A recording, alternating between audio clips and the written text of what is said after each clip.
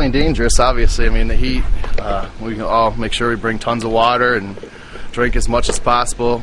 If, we really don't try to push too much. We do what we can, and if we start feeling, bad, take a break. We're not, it's not, 7 to 3:30, boom, boom, boom anymore. When it's like this, it's just, you gotta do what you feel.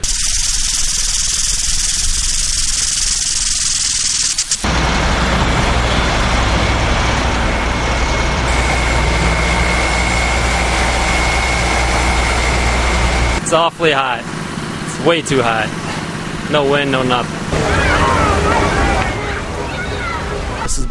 It's been a long stretch this time. I mean, about a week, a little bit more in the 90s alone, and now we're hitting triple digits, for the last 3-4 days. So it's brutal. I can't wait till we get back to 80s.